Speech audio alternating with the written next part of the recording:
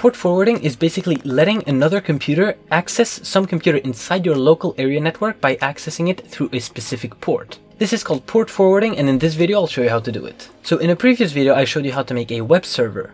The web server currently hosts a website in the local area network by using this private IP address. To figure out the private IP address of the computer you're trying to port forward, the first thing you have to do on Linux is write IPA in the terminal. Or if you're on Windows, you can go to CMD and write ipconfig. Then you want to write down the default gateway. To find the default gateway on Linux, the only thing you have to write is route -n. To find it on Windows, open a new CMD, write ipconfig, scroll down and note down the default gateway. If you now open any web browser, write down the default gateway, you're going to find a website that belongs to your router.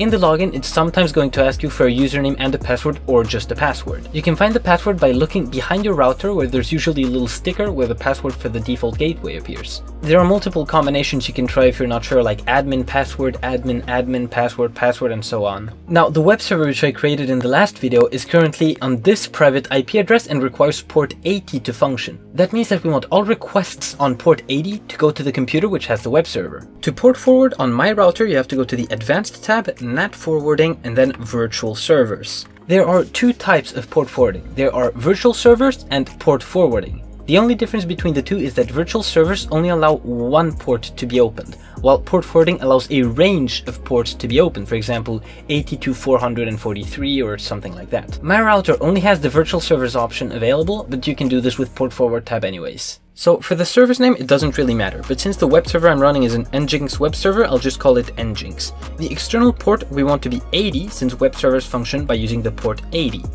The internal port should also be port 80. The internal IP should be the private IPv4 where the server is located, which in this case is 192.168.1.100. And for the protocol, we want to use TCP. Now, the only difference if you do have the port forward tab is that you can have the port range set to 80 instead of just having one port 80. It doesn't really do any difference at all, it's just so you know how to do it. You can find out what your public IP address is by going to your web browser and writing "what is my IP". Now, if you take your phone and you try to search for the public IP address on any web browser, you should be able to see the website that's on the web server just fine. But if you can't actually see the website, you probably have a firewall issue. I'm going to assume that you only have firewall issues on Windows, and to fix this you go to Windows Firewall, Advanced Options, and you create a new inbound rule. And you create a new inbound rule by going to Inbound Rules and Add New. In here you want to write port, next, you want to write TCP, specified local ports 80, next allow the connection, and tick all of the boxes. Then you can just give it a name and a description, it doesn't really matter, and just click finish. And if it's still not working after all of that, try disabling your antivirus, since the antivirus usually always has a firewall built in. And that's how you port forward. My name is Kian, thank you for watching.